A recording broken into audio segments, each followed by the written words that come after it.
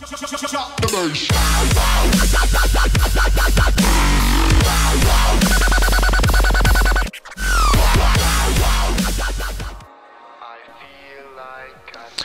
guys, I'm going to be showing you how to set up the Elgato Game Capture HD to your PS3. So these are all the cables that come with the Elgato, and yeah, so the first cable that is here is the mini USB to USB cable that you use to connect the Elgato Game Capture HD to your PC. This is the component to SV video, I think, or something like that. S video, that's it, and that's the part that goes into your PS3. And this is the part that goes into the Elgato. Next is the HDMI cable that comes with the Elgato. I'm not going to be using this one in the video because I have my own.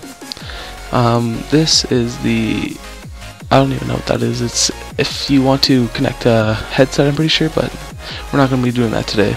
And this is the Elgato itself. It's light, it's almost the size of an iPhone. Alright, so the first thing you're going to want to do is take the HDMI cable out of the box. I'm going to be using my own HDMI cable because I already have one. I don't need to use the other one. So first you want to take one end and plug it into the back of your TV. And then you want to take the other end and plug it into the HDMI out port in your Elgato.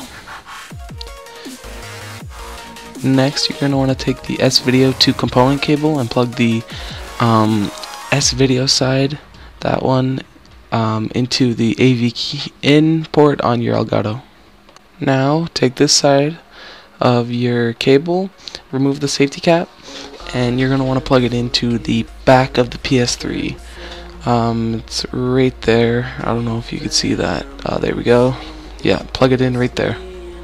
Now you're going to want to take the mini USB to USB cable and plug the USB, the bigger one, into your computer. Now take the smaller end of the USB cable and plug it into the USB port on your Elgato. Now that you have all the cables plugged in, you should have the S-Video going from the Elgato to the back of your PS3. You should have your HDMI cable from the Elgato running all the way back into one of the ports in your TV, and you should have the mini USB cable plugged into the Elgato running into your computer. Now you're going to want to turn on your TV and RCA made for today, and make sure that the source is set to HDMI. Now you want to hold down the power button on your PS3 and wait till you hear a second beep.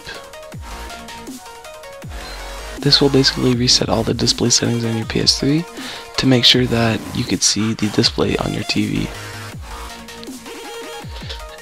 Now if we wait, we could probably see the Elgato, on the Elgato software, my screen. There it is.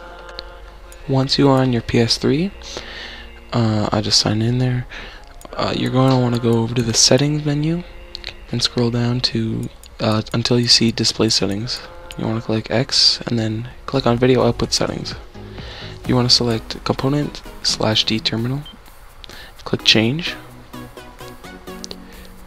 Now you want to click yes, obviously, and you're going to want to select all the resolutions that are supported by your TV. Keep in mind the Elgato does not record in 1080p on PS3, and I do not recommend using 1080i because interlace can mess with your TV's resolution. Anyways guys, thanks a lot for watching this video. Please leave a like if it did indeed help you set up your Elgato. If this video gets to 25 likes, I will release 2 separate videos, one being on how to set up a Turtle Beach headset or any other headset with the Elgato, and the other being the settings set up for the Elgato software if you do not have very good specs. thank you a lot for watching, and goodbye.